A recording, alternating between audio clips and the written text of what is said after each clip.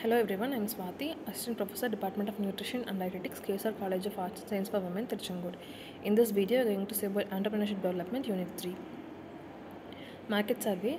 Market survey is the survey research and unit of analysis of the market for a particular product or service, which includes the investigation into customer inclinations, the study of various customer capabilities such as investment attributes and buying potential. Process of conducting marketing survey. Market survey are conducted by means of questionnaire which can be answered through interview, email or on social networks. The basic steps in preparing a survey are as follows. We should define the survey's goal, whether it is for a certain product or for the business in general. We should identify the target audience, whether they are your customers or potential customers. How many people will be interviewed, that is the sample. The questions to be asked, simpler and more direct, better.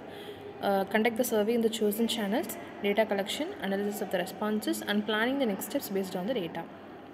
Steps to register a company. There are 4 things to keep in mind if you are worried about how to register a company in India online. First step is director identification number. Director identification number is one of the most important documents needed to be submitted to the authorities. It is an identification number for the company's director and it must be obtained by anyone who wants to be the director of the company.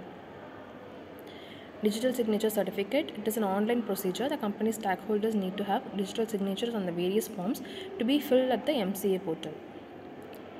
Third step, registration on the Ministry of Corporate Affairs portal. The form and the necessary documents must be submitted on the MCA portal to apply for the company registration. To ensure that this is carried out seamlessly, the company's director must first register on the MCA portal and then gain access to different services such as filling the forms and viewing the other public documents electronically. Fourth step, certificate of incorporation. Once the documents are submitted, the registrar of companies examines the application. If it is successful, the registrar issues a certificate of incorporation of the company.